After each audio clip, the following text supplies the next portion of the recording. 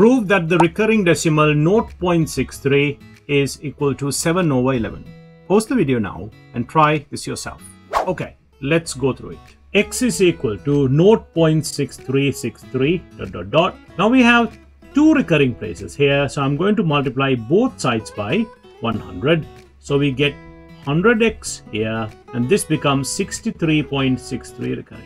Now we are going to take away both sides. So 100x take away x is equal to 63.6363 take away 0.6363.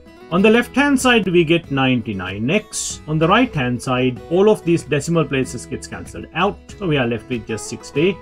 Divide both sides by 99 and we get x is 63 over 99. But I can clearly see both numerator and denominator can be divided by 9, and that gives me 7 over 11. Done.